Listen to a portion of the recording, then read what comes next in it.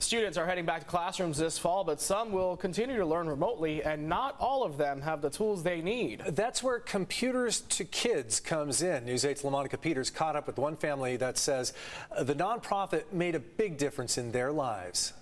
The nonprofit says demand for computers skyrocketed during the pandemic last year, so they're holding a used computer donation drive so that no family will be left behind this school year. Since 2004, Computers to Kids has been taking donated electronics and refurbishing them for families who need them. They have an office in San Diego and other cities across the country, as well as a partnership with Cox Communications that also provides families affordable internet service. Not only are the families getting a device, they're getting software, but they're also getting lifetime tech support. And that ensures that if anything happens to that computer, we're going to be able to fix it or replace it at no cost to them. On average, Pierre says the company would refurbish about 10,000 computers a year. But when students were asked to stay home last year, their output jumped to about 46,000. She says of San Diego County's 500,000 plus students, about 22% still don't have access to a computer at home.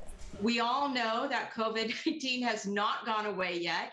So we don't know how long they're going to be staying in the classrooms. And even if they are, the family unit itself still needs these tools. Refurbished computers cost about $100, and Pierre says the company gives away 30% of its electronics at no cost to families who simply can't afford them.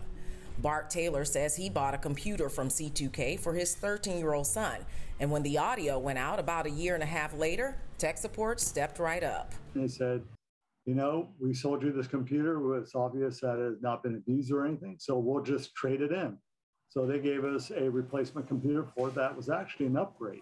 Computers to Kids is holding a drive until Friday at Cox stores in 3 locations, Santee, Chula Vista, and Escondido. For more information about Computers to Kids, you can go to our website at cbs8.com.